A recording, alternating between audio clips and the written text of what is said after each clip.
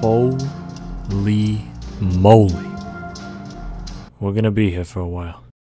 Welcome back to another Iceberg video. Today we're gonna be going over the first few tiers of the dark, creepy, scary, and disturbing games Iceberg, created by I Am Tabest on Reddit, also known as Annie Gal on YouTube. Full credit goes to her for the Iceberg, and it will be linked in the description below in full. You may be getting a bit of deja vu with this first part, as a previous version of this Iceberg had the first few tiers covered by Hey It's Isaac on YouTube. But seeing as he's unlisted and then relisted the video, and it's been 7 months since his last part, I felt someone had to take up the task of covering this behemoth of an iceberg, and along with that, this is a new updated version that has a ton more entries. Now that we have the general formalities out of the way, we need to go over some basic information, and don't worry, I'll do a recap of this in the beginning of each part, as this is going to be a long stretch of videos. The first 2 tiers will be in this video. These are generally well known and mainstream games, so I'll keep spoilers to a minimum as people are likely to want to try some of these. Tier 2 will go a bit more into spoilers for older games, but a brief intermission will warn you when that is. Be warned, come the next part, full spoilers are fair game. While it only comes up a few times in these first few tiers, the entries are color-coded with different meanings. Red is for Zornographic games, green is for mods and fan games, orange is for games representing extremist ideologies, and purple is for Zornographic games with an all-ages release. The games on the Iceberg are ranked in order of obscurity, not how disturbing they are. So while some of the lower tiers are certainly messed up, don't discount the higher tiers. And while it won't apply now, for a lot of the lower tier games I won't be able to show much for pretty obvious reasons, but we'll cross that bridge when we get there. With all that said, let's not waste any more time.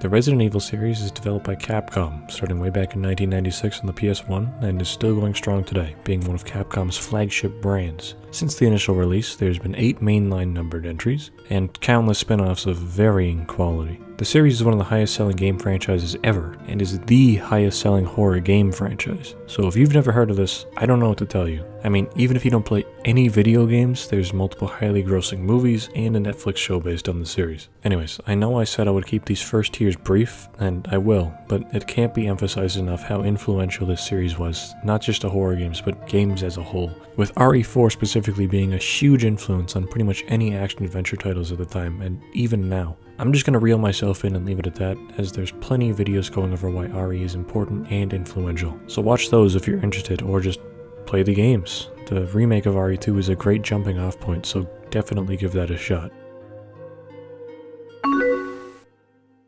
Amnesia is another heavy hitter in terms of notoriety, being unavoidable back in its heyday. This game was a cash cow for every gaming YouTuber back in 2012 or so, and let me tell you, they milked it dry.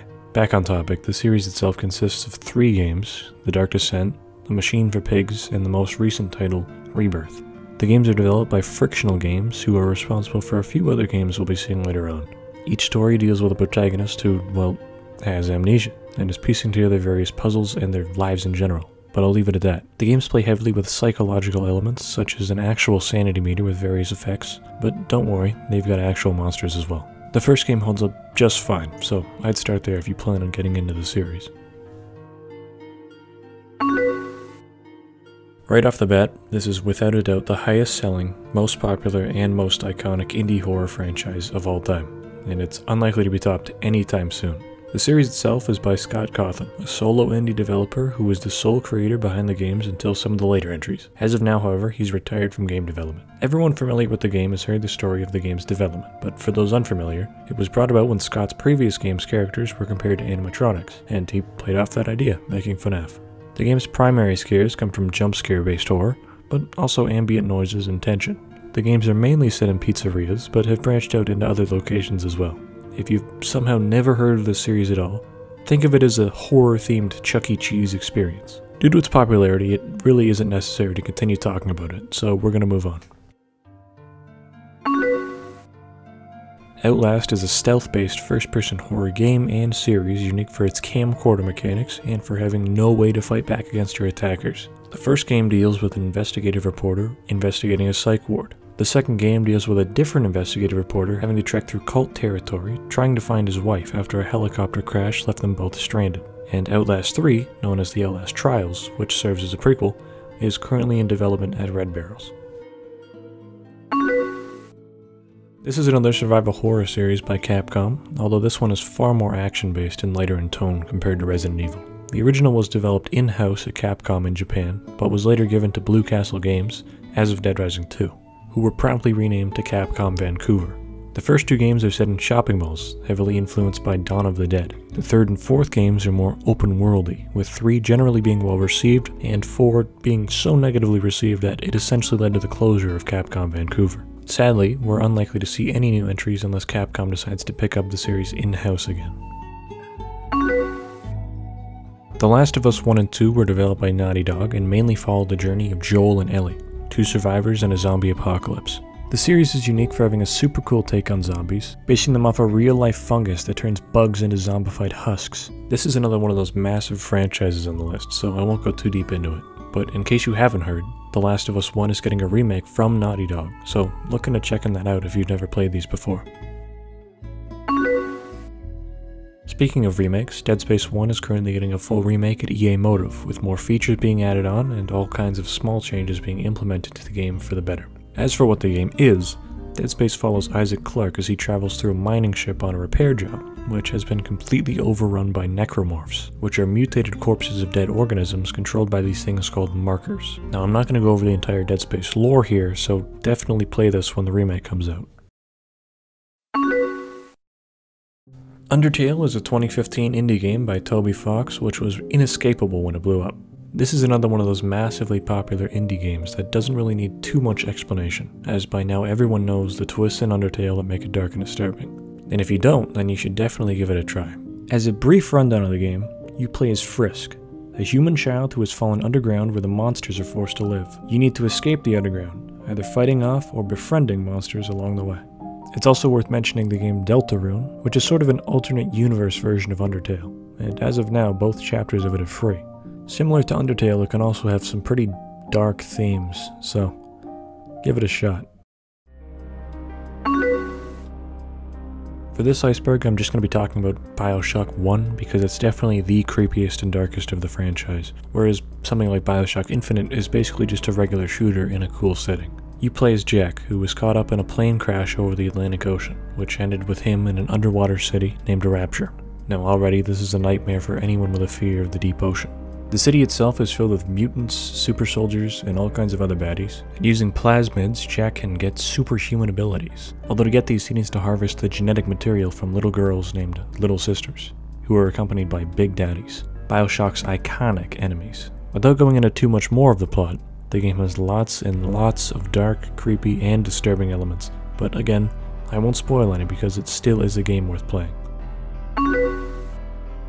Silent Hill is another iconic survival horror series, similar to Resident Evil, but this one deals more with psychological horror elements, rather than physical threats like zombies. Silent Hill 2 in specific has often been touted as one of the greatest horror games and games of all time, because of its story and themes of depression and sexual frustration. This is also the series with some of gaming's most iconic enemies, with the most iconic being Pyramid Head, who originated from Silent Hill 2. Overall, this is definitely a series still worth playing, especially the original 3 if you haven't. Now while Hitman might not be a scary game, this is the first one on the list where I have to say this also includes dark games, and Hitman is definitely that. Made by IO Interactive, you play as Agent 47, taking various contract jobs and other hits, taking you around the globe to execute executions. The game can get pretty dark, with targets often begging for their lives and being killed in gruesome ways. The latest game as of writing, Hitman 3, is still getting big updates including a new map and game mode, so the series is far from dead and definitely still worth a playthrough. Especially games like Hitman Blood Money and the Hitman trilogy from 2016 to 2021. Slender was another YouTuber cash cow in 2012. Now everyone should know what the super basic goal of Slender is, but if you don't, you're in a spooky forest looking for 8 pages with a dying flashlight and the Slender Man chasing you. Each page you pick up increases his aggressiveness, and the longer you take, the worse your flashlight becomes. It had a few sequels, web series, and a movie, but it's pretty much completely died off, especially after the 2014 stabbing involving 3 12-year-old girls, which you can go into on your own if you wish. Heavy Rain was developed in 2010 by Quantic Dream, the same developers as Detroit Become Human and Indigo Prophecy. The game itself follows multiple characters unraveling the mystery of the origami killer, who uses rainfall to drown his victims. Without diving too deep into the story, it has many dark elements, with a standout choice being whether to kill a father of two in order to save your own son. It's also notable for being the game to spawn the Sean meme. I know who the killer is, Ethan. I can prove your innocence.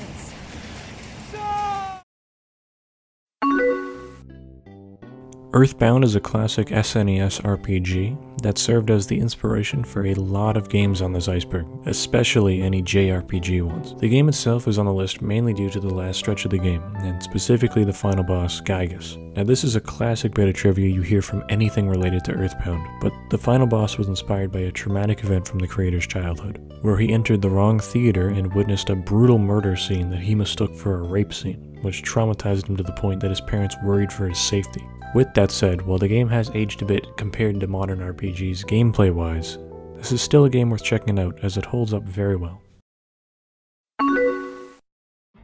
Fallout is another massive franchise where if you haven't heard about it in some way, I don't know how or why you're watching this. But as a very brief rundown for those in the dark, Fallout is a post-apocalyptic role-playing game, set in various regions of an alternate history United States. The games have been handled by a few different studios, including Bethesda, who handled Fallout 3, 4, and 76, Obsidian Entertainment, who developed Fallout New Vegas, and Interplay Entertainment, who were behind the original games including Fallout 1, 2, and Tactics. And we don't talk about Brotherhood of Steel. The series has light horror elements, mostly consisting of body horror, with all kinds of mutated creatures and experiments, and has a ton of dark themes such as slavery, cannibalism, rape, disease, science experiments, corrupt governments, and more. This is a super easy franchise to get into if you've never played it, and I highly recommend trying at least a couple of these games. A good starting point would either be with Fallout New Vegas or Fallout 4. Majora's Mask is pretty famous for being the darker counterpart to Ocarina of Time. The game is infamous for all kinds of things, such as the 3-day countdown to complete Annihilation, the depressing side quests, and the theories surrounding the game. The basic plot of the game is that it's set a few months after the events of Ocarina of Time. Link finds himself in a parallel world to Hyrule called Termina, and he's tasked by the happy mask salesman to find a certain mask. Within Termina, Link discovers that the moon is going to crash into the world in 3 days. If he fails to complete his journey within the 3 days, there will be complete annihilation. While not actually part of the game, it's hard to talk about the dark and disturbing elements of Majora's Mask without mentioning the creepypasta Ben Drowned, as it's one of the most iconic internet stories of all time. But all it's going to get is a mention, because we don't have all day. Diablo is another heavy hitter, this time by Blizzard, so I'll keep this brief, as it's pretty obvious how this game is dark just by the title alone. The games are action RPGs with hellish and actual hell imagery and settings, having your character fight monsters and demons to collect epic loot. It's notable that the series has received heavy backlash in the last few years, with games like Diablo Immortal being very pay to win. With that said, the originals, especially Diablo 2, are regarded as some of the best ARPGs of all time, so give them a shot if you haven't. The Max Payne series was developed by Remedy Entertainment and Rockstar Games, and was one of the first games to heavily incorporate slow-mo after its massive rise in popularity after the Matrix movies. The series follows hard-boiled detective Max Payne as he uncovers various conspiracies in New York and later Brazil in Max Payne 3. The series has most of its darkest and most disturbing elements in the first game, where Max's wife and infant daughter are murdered.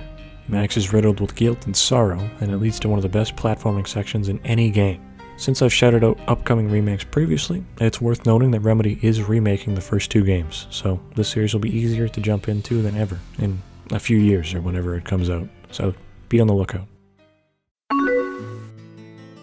Until Dawn. Now, this is a fun one. This game harkens back to classic slasher movies, letting you play as a bunch of different college kids in the mountains on vacation. Without spoiling anything, the group can either escape the predicament they find themselves in, or all die trying. This is definitely a game you don't want spoilers going into, so if you're into 80s slashers, this is definitely worth checking out. Just keep in mind that gameplay-wise, it really isn't anything special, and it's more of a story and atmosphere-based game.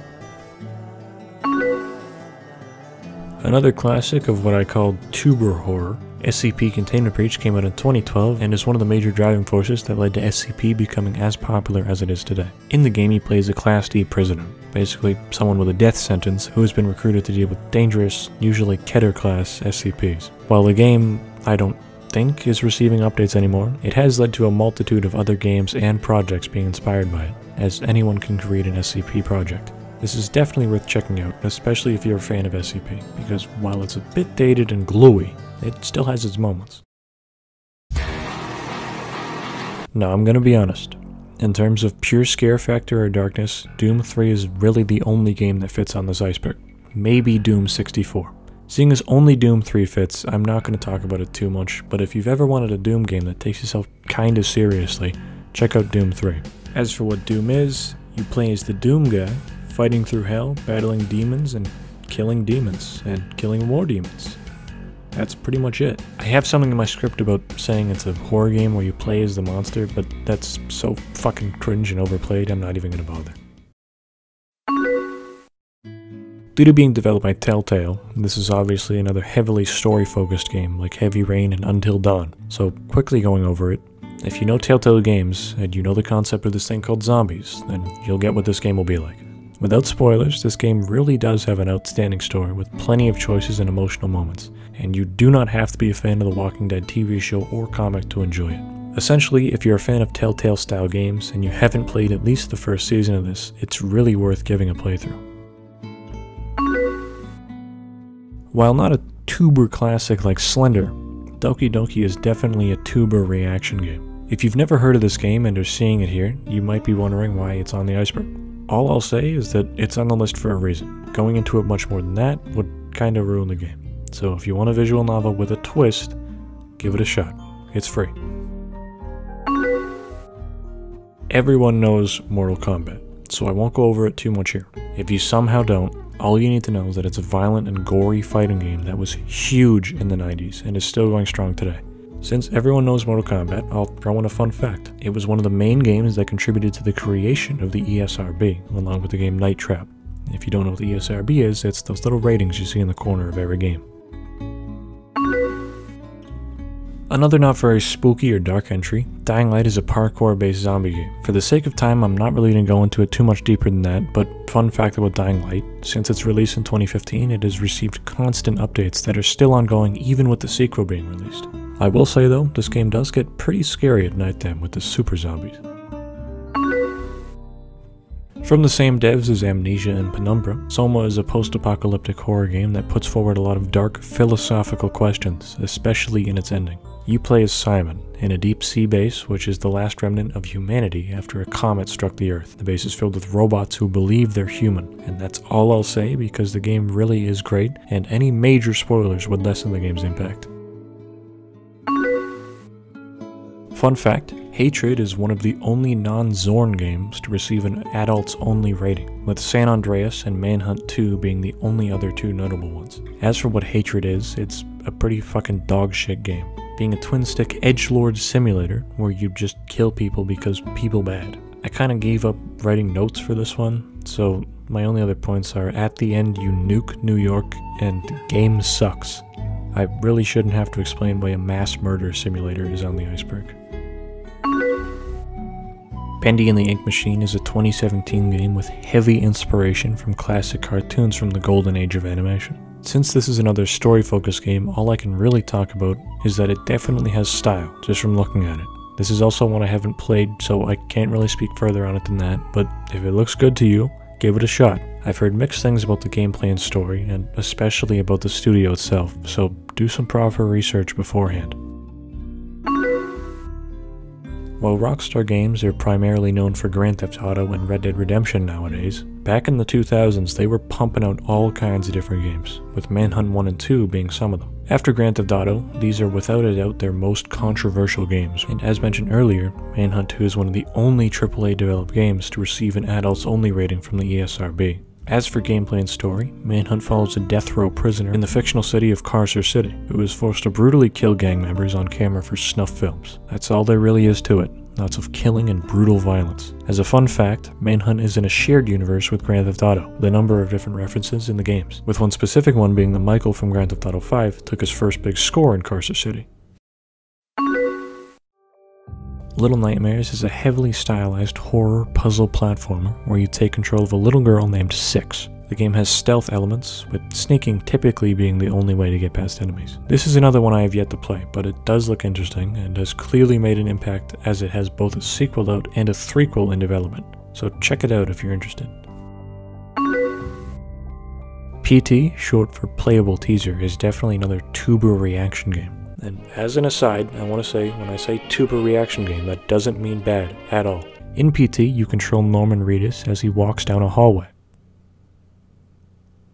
In all seriousness, PT is a really great game that has hours of things you could talk about, from the Kojima-Konami controversy, story, connections to other games like Metal Gear Solid 5, and more.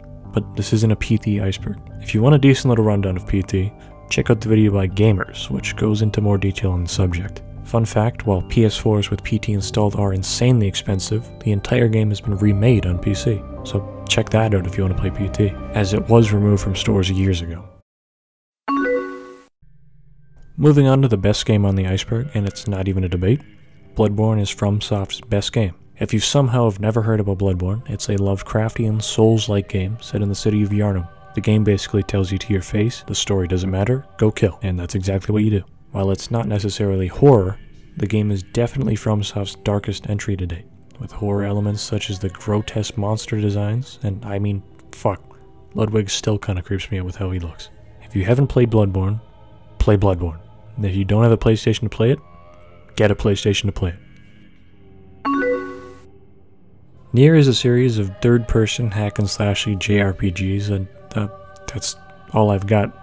I'm gonna be honest, I haven't played these, so gameplay-wise I can't really comment. As for stories, these definitely aren't horror games, but from what I've read, they can absolutely get pretty dark. As for if you should play these, you're gonna have to do your own research there, because I'm not really qualified to give that recommendation. I do know Nier Automata is highly regarded, and I mean, hey, it's worth a shot if it looks cool.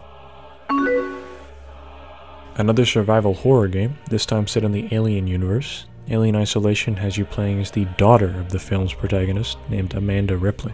The basic plot rundown is that she has come looking for her mother, and after finding out about the iconic xenomorph, she's got a blast. This one is a lot of fun and definitely worth a try whether you're a fan of the movie or not, as it doesn't really need any deep lore knowledge of the Alien universe to understand what's going on. Yet another prime example of a tuber game. Hello Neighbor started out as a promising little demo with cool dynamically reactive AI elements from the neighbor. The game has the protagonist trying to break into the neighbor's house to look into his basement. Since I said no spoilers early on, that's all you'll get. But, I mean, come on. It's a creepy neighbor with a creepy basement. There's gonna be weird shit in it. This game is a fucking train wreck and I do not recommend playing it. Definite skip as it turned into YouTuber bait as it went on. Dead by Daylight is a competitive PvP love letter to various horror properties across all different mediums. The game has one killer pitted up against 4 survivors who need to escape each map by activating generators to escape, while the killer needs to incapacitate the survivors and slam them onto meat hooks. This is definitely a fun game, especially with some friends, and it's really cool to have all these different horror franchises within one space. This is sort of the Smash Bros of horror media. This one is less dark and scary than most on the list, but if you enjoy the others on the list, then it's a perfect game to play with the boys.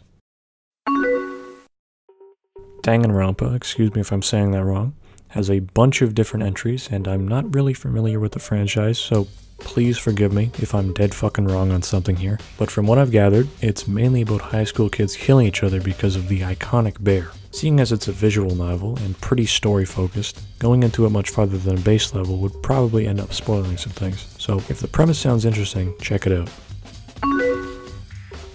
Binding of Isaac is a Zelda-inspired roguelike with heavy religious themes and imagery. So if that sounds interesting, give it a shot if you haven't already. The Binding of Isaac is one of the main players when it comes to the last decade or so's popularization of roguelikes. So if you're a fan of them and somehow haven't played Isaac, give it your money. Now. This is another one of those games where I feel like almost everyone has at least heard of it or seen it, especially with multiple re-releases and expansions, so I'm not going to go too deep into it. Death Stranding is a delivery service game where Norman Reedus moves boxes across the country. In all seriousness though, this is a Kojima game. If you don't know the name, it's the guy behind Metal Gear. Now this is a personal opinion, but Kojima stories are better to go into fully blind, so if the delivery service part sounds appealing, give this game a shot. Left 4 Dead 1 and 2 are co-op zombie shooters developed on the Source engine in-house at Valve, who created the Source engine and other things like Half-Life, Team Fortress 2, and Steam. The games aren't necessarily dark or scary, but they definitely can be in certain moments, usually involving witches. These games are usually dirt cheap on Steam, so grab a couple buddies and hop in to kill some zombies. Since the main twist Eternal Darkness pulls on the player are both very well known and completely outdated, full spoilers for this one. Eternal Darkness is very similar to classic Resident Evil games, being a survival horror where you fight spooky monsters and shit, which differentiated itself based on the most iconic feature, fucking with the player. Eternal Darkness has a sanity system where, depending on how fucked up you are in the game will fuck with you, the player, breaking the fourth wall in a ton of different, massively dated ways. Some of the sanity effects are things like turning your TV's volume down, a screen congratulating the player for completing the demo, and the TV swapping to video mode. All pretty cool effects for the time, which would have likely been insane if you went in blind at release. A Japanese murder mystery visual novel series, When They Cry is a story of a fella moving into a new town with his parents, which has a curse associated with it, where every year one person mysteriously dies and another disappears, which may or may not be connected to a god the town worships. The series inspired a pretty huge anime, so I thought that was worth noting, because I can pretty safely say that the game series is in the shadows of the anime popularity-wise, which, to my knowledge, doesn't really ever happen, especially with Western titles that have had TV shows. One odd thing I found on the series' fandom wiki was that there were talks of the series being an inspiration or leading factor in multiple real-life murders, which the series even acknowledged in an advertising campaign. In the end, they came out and said that the series wasn't to blame, with backing from a University of Tokyo professor, who also asserted that the series wasn't to blame. If I've gotten anything mixed up regarding this whole ordeal, please let me know, but I felt it was too interesting not to talk about.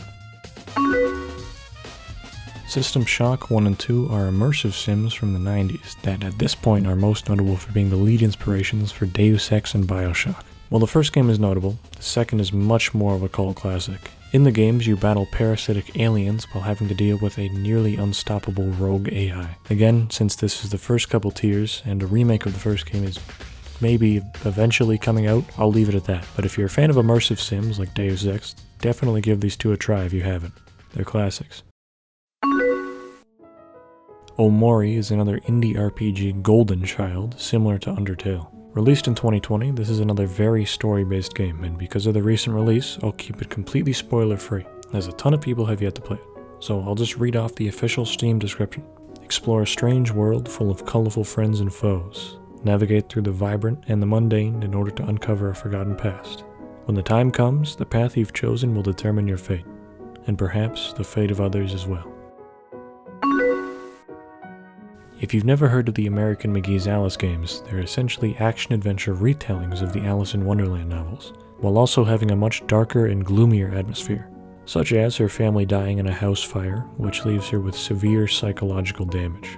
Since everyone knows the general plot of Alice in Wonderland, I feel I can leave it at that.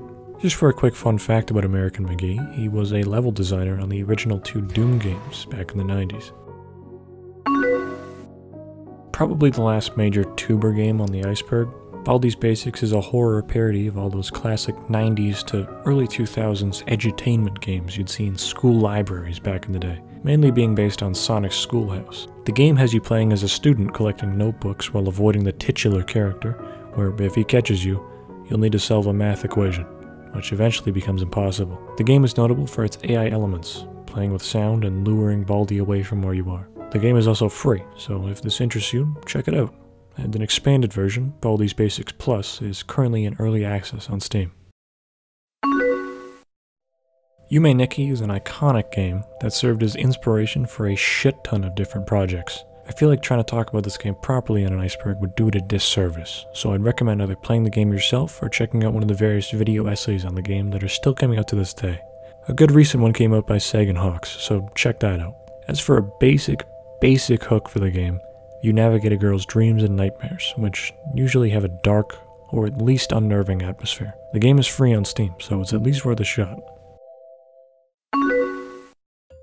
Seeing as there are other Corpse Party entries on the Iceberg way below, I'm only going to go over the first entry here, Corpse Party is an RPG Maker game originally released in 1996. It follows a group exploring a haunted school looking for a way to escape. I feel like this one is so high because it laid the groundwork and was essentially the OG RPG Maker horror game, which obviously inspired a metric fuckton of similar games in the coming years and even today, a ton of which are on this Iceberg. The Postal franchise is only on here because it's dark and disturbing, in an edgy sense. These games aren't creepy or spooky. If you've never heard of it, Postal is basically a fuck around and do whatever you want series, which could include just being a regular guy, killing people, or pissing on them and shoving a gun up a cat's ass to use as a suppressor. And that's all I really have to say on these games. Yandere Sim is similar to Hello Neighbor, with an insanely troubled development, which honestly could be a whole Iceberg itself, and I'd be incredibly fucking surprised if no one's done something similar to that. As for the actual game, you play as a high school girl trying to get with a crush, killing different rivals so that you can achieve your ultimate goal of Zex. The game itself is still unfinished even though development began in 2014, so eyes peeled, I guess. If you want a real in-depth look at the development of Yandere Sim, there are, and I'm not kidding, hundreds of videos going over everything about this game, both negative and positive. Tier 2. I'm still going to try and avoid spoilers on more recent games, but this is the warning point that games are going to start getting spoiled. At this point it'll also be less of a you should check this out kind of list and more explanations from this point on, especially once we get past this tier. Parasite Eve was a 90s action RPG by Squaresoft, which is mainly based around biological horror like in Resident Evil. The original follows New York cop Ayabria as she tries to save the world from turning into slime from this clown-looking memo. The series is pretty cool, if a little dated, so if you can find a copy and enjoy JRPGs and the Resident Evil series, give this one a try. I'm going to start this off by saying this game was a massive disappointment. And I specifically remember the initial reveals of this game going around. It looked stylish and cool, then the game dropped and it was a survival game? Yeah, this game was in development during the peak of survival games' popularity. If you enjoyed this game, power to you, but gameplay wise it really didn't live up to its hype. As for spooky and dark elements, the game has themes of fitting in, dystopia, and medication abuse. While gameplay wise it's pretty mediocre, if these story elements interest you, it may be worth checking out. Another 90s classic series, Clock Tower is the series responsible for the iconic and the legendary Scissor Man. The original is a point-and-click horror game where you play as Jennifer Simpson, who was adopted by a wealthy fella named Simon Barrows, and they live in a mansion known as the Clock Tower. Yada yada, skip a couple scenes and her fellow adopted siblings are dead, and she's being chased by the iconic Scissor Man. It's a classic slasher story, so if you're into that, it's still worth playing. As for the sequels,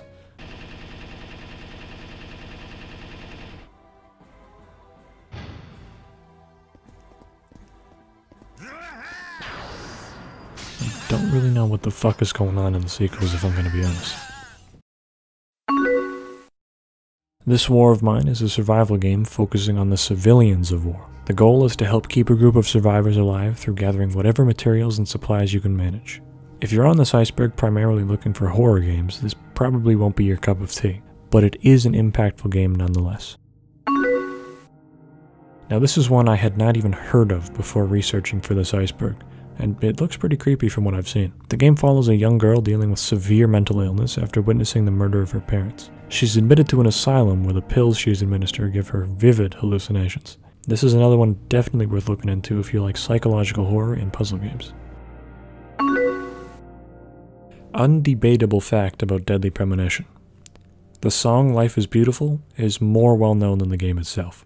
Back on topic, Deadly Premonition is a survival horror game with actual survival game elements like eating, sleeping, and not being a fucking disgusting slob. And by that I mean the game has shaving and changing clothes. The game is a detective game, so going into the plot at any level of detail might ruin it for some people. So if you haven't played it, the basic premise is that you're investigating a murder, which branches out into a story involving more murder and supernatural elements. That's what I'll leave it at. Dino Crisis. The short, Resident Evil but with dinosaurs. The long, Resident Evil but with space-time distortions leading to dinosaurs being brought back. But seriously, Dino Crisis is pretty much the original Resident Evil games with dinosaurs. But that's pretty cool, who doesn't love dinosaurs? Thief is a game where you play as a thief, in a city named The City. As for why it's on the Spooky Games Iceberg, the game does have a couple scary levels where you fight zombies and ghosts, and a few levels do incorporate survival horror elements. If you're looking for a dark or real horror game, Thief wouldn't be my first choice, but it's still a great game. Limbo is a 2D walking sim and platformer, dripping with a spooky and ominous atmosphere. It's hard to talk about this game as the story is pretty much entirely visual, but the basic plot is that you're on a little journey to find your sister in this colorblind world. Fatal Frame is a pretty unique series where you explore haunted locations and fight ghosts by taking pictures of them with a gamer camera. The game is set in 80s Japan. The protagonist Miku Hanasaki explores a spooky haunted mansion, uncovering the dark, spooky rituals that happen there while fighting ghosts. Indigo Prophecy, known as Fahrenheit in North America, is a 2005 action-adventure by Quantic Dream, the same developers behind Heavy Rain and Detroit Become Human. Similar to other Quantic Dream games, Indigo Prophecy features multiple playable characters, and is more of an interactive movie than a game, meaning I'm going to keep it light on plot details. All I'm going to say is that the plot revolves around playing as a possessed murderer and the police detectives that are trying to solve his case. I don't really know if I agree with Turok being on this iceberg, but I'm covering all the entries, so I'll keep it brief. In Turok, you play as your boy Turok, killing dinosaurs and other goons in your way. That's pretty much it. Solid boomer shooter, and there's a modern port of it and its sequel on Steam, so they're readily available to play. Darkest Dungeon is a gothic RPG where you gather a gang of goons to go on expeditions into a dungeon to kill fucking everything inside and explore for cool stuff. This one is mainly on here for the dark visuals, which are pretty gnarly, but also pretty cool. I mean, the game is literally called Darkest Dungeon. Papers, Please is a puzzle game where you play as an immigration officer for the fictional country of Arstotzka. In the game, you need to discern between real and fake passports and manage your own personal finances to provide for your family's needs. Obviously, in terms of themes, Papers, Please deals with terrorism and police states. A lot of the darker moments in the gameplay are spoilery events, but one thing I'll say is that your family can pretty easily die if you fuck up at all, so you really need to stay focused. This one's pretty popular, so I'm going to leave it at that, but if you've somehow never heard of it, look into it. It's a cool game. The Lisa series consists of 3 games. One is a Yume Nikki inspired game about a fucked up family in a fucked up world. The other 2 are side-scrolling RPGs inspired by Earthbound. The second game, Lisa the Painful, is exactly that. And if you're going to play this, I recommend looking at the smallest amount of details you can before making your decision, because this is another one on the iceberg that's best gone into as blind as possible. Eversion is a side-scrolling platformer where you have the ability to shift dimensions to create new platforms to progress through levels in an alternate dimension. This power becomes increasingly fucked up as the alternate dimension is very dark, grim, and full of blood. Onimusha is a supernatural hack-and-slash game from Capcom set in the Sengoku period of Japan's history. The first game in the series is a light survival horror similar to Resident Evil, as it is by Capcom. One downside to being owned by Capcom, however, is that the series is pretty much completely finished, due to falling sales. Besides the creepy monsters, it's a regular action game with a cool samurai setting. Originally a mod for Half-Life 1, Cry of Fear became a full game itself, being a psychological horror experience based around themes of depression, isolation, and dread. I'm going to try and avoid major spoilers for this one, especially as this game is free and definitely worth playing. But if you have played it and want some excellent analysis of the game, check out Who is Simon by the Batesy, which is a 40-minute deep dive into the main character Simon and various other plot elements. One of the only major cosmic horror games, along with Bloodborne, Call of Cthulhu was a 2018 survival horror game by Cyanide Studio, famous for other games like their iconic Pro Cycling Simulator, Season 2006.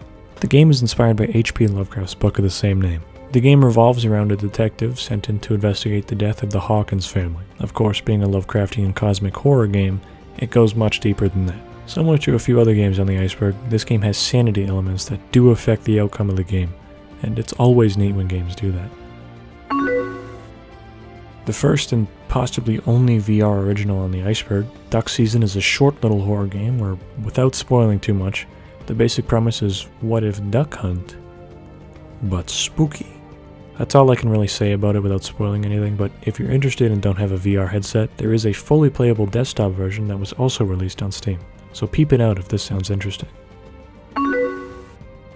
So a bit earlier I talked about Bending the Ink Machine and how the company creating it has had some controversy around it. Well, this game is no different, with the same studio being behind Showdown Bandit. The game was an episodic top-down stealth horror game where you play as the rootin' tootin' bandit in a spooky, dilapidated puppet show set. Sadly, the controversy arose when the company decided, "Fellas, this game isn't bringing in the big bucks. Put a lid on it." And then they shit-canned it after one episode. So if you're planning on playing it, good luck, because it's also removed from shelves.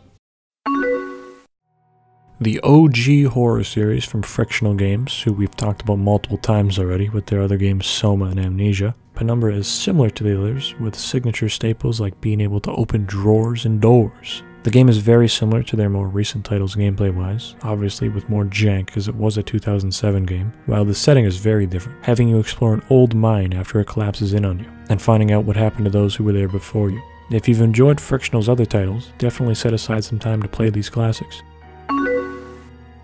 Metro was an FPS series developed by 4A, set in post-apocalyptic Russia, with the series spending a lot of time in old metro tunnels where most people live after the apocalypse. The series, especially Exodus, features plenty of mutant animals living on the surface, which is one of the main reasons humanity dwells in the metro tunnels. This is a very cool series based on the novels of the same name, and is definitely worth checking out.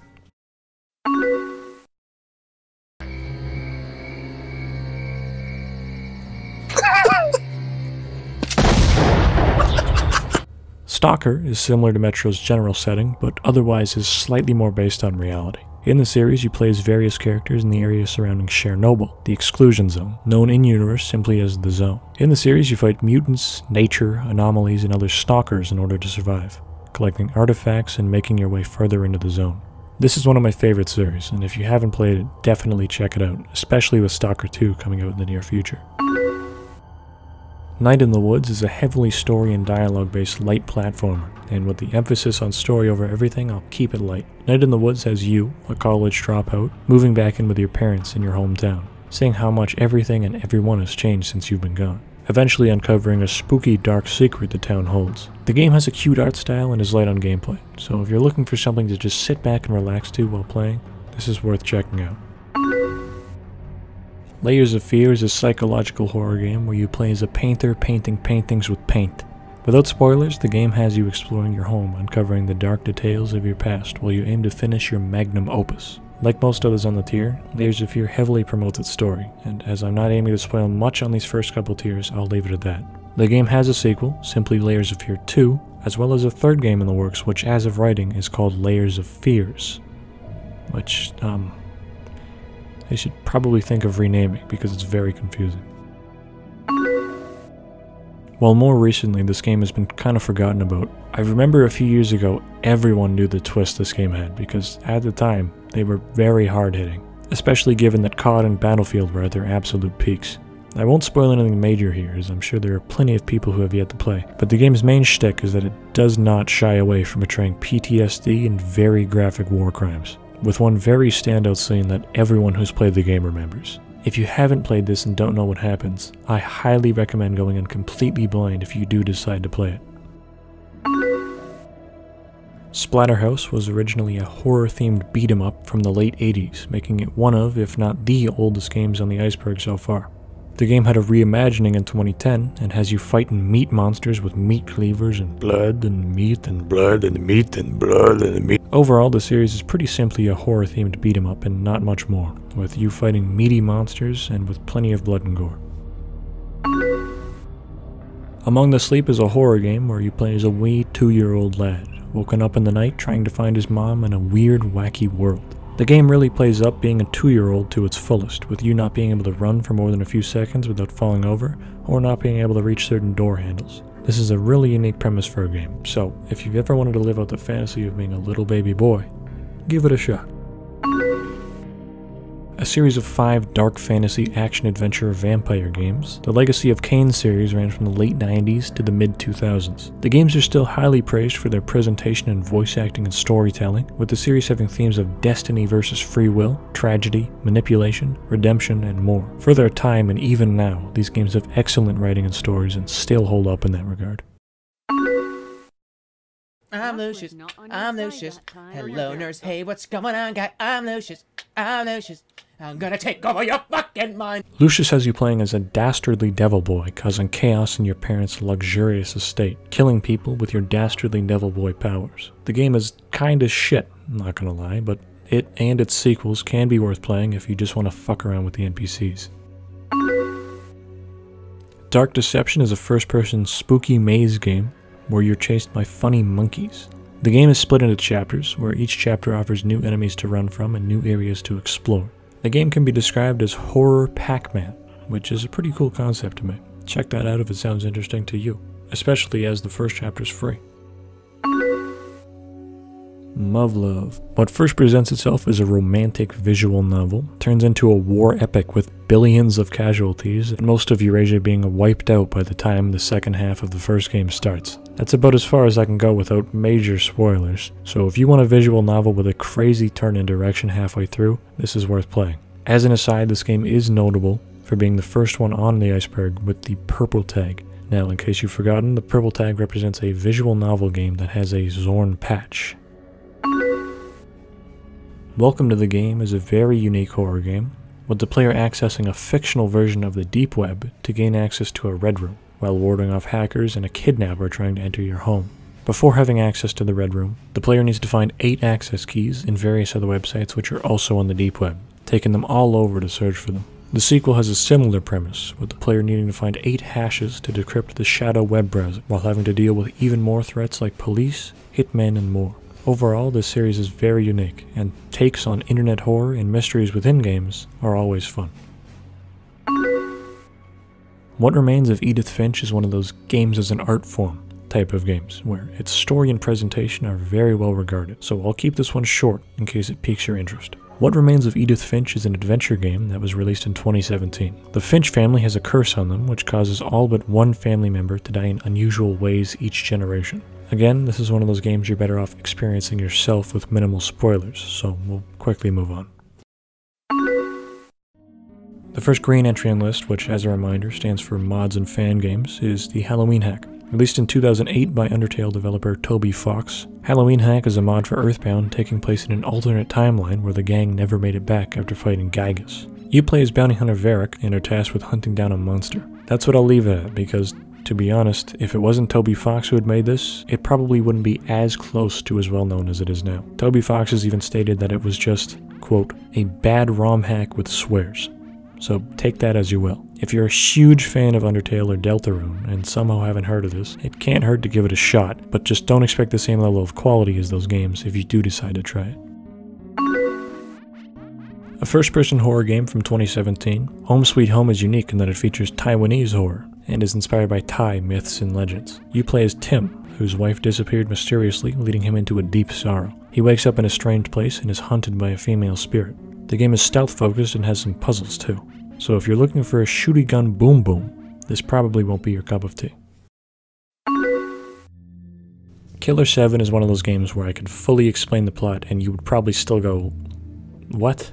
What the fuck? So I'll skip that part and just say it's an on-rails shooter made by some big shots in the Japanese gaming industry, with some major players in its development being Suda51, Shinji Mikami, and Hiroyuki Kobayashi.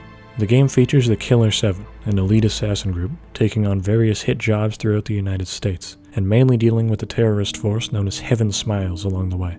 The game dives deep into psychological aspects, politics, war, religion and cults, inner conflict, and dissociative identity disorder. It also has the best staircase music in any game.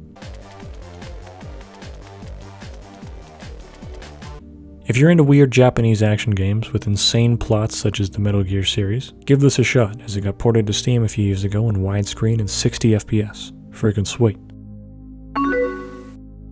Another game on here by Supermassive, the creators of Until Dawn. The Dark Pictures Anthology is a series of mid-length cooperative horror experiences. As there are 4 games in one, and one is yet to be released, I'll skip on plot and just say that gameplay-wise, it's like Until Dawn but with co-op in various settings.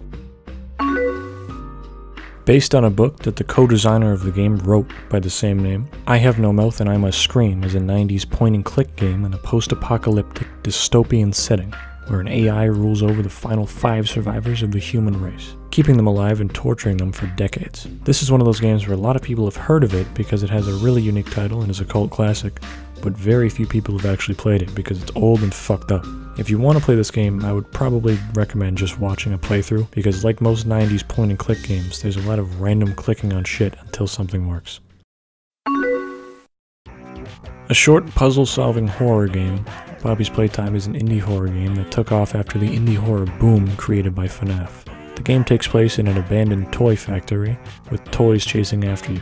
It's episodic, currently only having 2 chapters out, with the first being free if you want to give it a shot. I don't really have anything else to say about this one. It's pretty standard with nothing too stand out about it. There was some controversy with the creators or something too, but I didn't look into it because I really don't care. A 2019 indie adventure game created by Kill Monday Games, Little Misfortune is set in the same universe as Fran Bow, which I went over briefly earlier. Since the game is another that's primarily about story over gameplay, I'll just say that the story has misfortune, make various choices along a path that all have different outcomes. The game deals with things like the fourth wall, dimensions, and abuse. The game has middling reviews, but is praised for its art, voice acting, and themes. That Dragon, Cancer, is an exploration game built around the personal experience the developer had with the loss of his own son to cancer. The game shows their struggles with both the condition and more personal struggles with their religion. Superliminal is a puzzle game based around perspective. In short, by looking around while holding an object, you can make it bigger or smaller depending on your perspective. The game isn't necessarily scary or dark, but it does have a few unnerving moments. Call of Cthulhu: Dark Corners of the Earth is a survival horror game from 2005, and like the 2018 game, it's also based on the Call of Cthulhu story by H.P. Lovecraft. The game specifically is based around the novella The Shadow over Innsmouth, which follows Jack Walters, a private detective investigating the town of Innsmouth, which has cut itself off from the rest of the United States. In terms of gameplay, this is your standard survival horror, with limited ammo and healing. One cool feature is that the game doesn't have a HUD, meaning your current condition is given to you through audio cues from your heartbeat and breathing. Another cool feature that is similar to a few other games on here, Dark Corners of the Earth features a sanity system, which can lead to hallucinations, permanent insanity, or suicide. Sadly, this game was a complete bomb and bankrupted the studio behind it, so this was the first and only game in a planned trilogy. From the same studio as Dead Space, Visceral Games, Dante's Inferno was a 2010 action-adventure game released for the PS3, PSP, and Xbox 360. The game has Dante, a Templar knight, fighting through the 9 circles of hell to rescue his fiancée Beatrice from Lucifer himself. Now, it would be reasonable to end the video on that, as the game itself doesn't need much more explanation. But we've got to talk about the marketing for this game. Before release, EA decided they were going to fuck with game journalists in a bunch of different ways. One of which was by sending packages to them that rickrolled the journalists, which could only be turned off by smashing it with a hammer contained in the package. Upon doing so, journalists would find a note telling them that they gave in to wrath. Another stunt came when EA sent out $200 checks to journalists, with journalists either accepting the money and giving in to greed, or denying it and suffering for prodigality. EA also created a fake ad for the game called Mass, We Pray.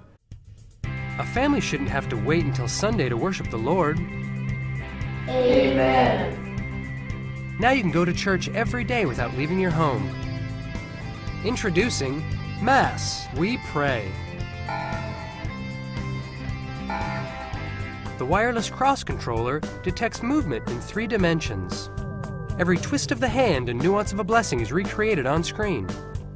Use it to participate in more than 24 unique and exhilarating ceremonies. When trying to pre-order Mass, We Pray, the website warned the user of hearsay and told them to buy Dante's Inferno instead. Last but not least, EA hired an entire group of fake protesters to protest outside their offices. Is it dumb? Yes. It is. Yes, it is. Amen. My So what are you guys protesting? We're here to protest Dante's Inferno, the game by Electronic Arts, Electronic Antichrist.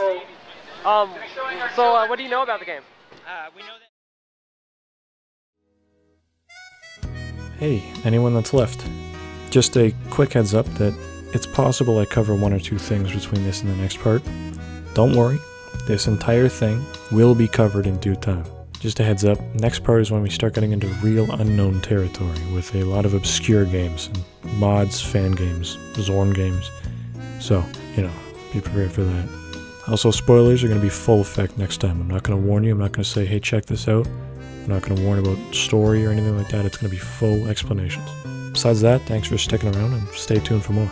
Goodbye.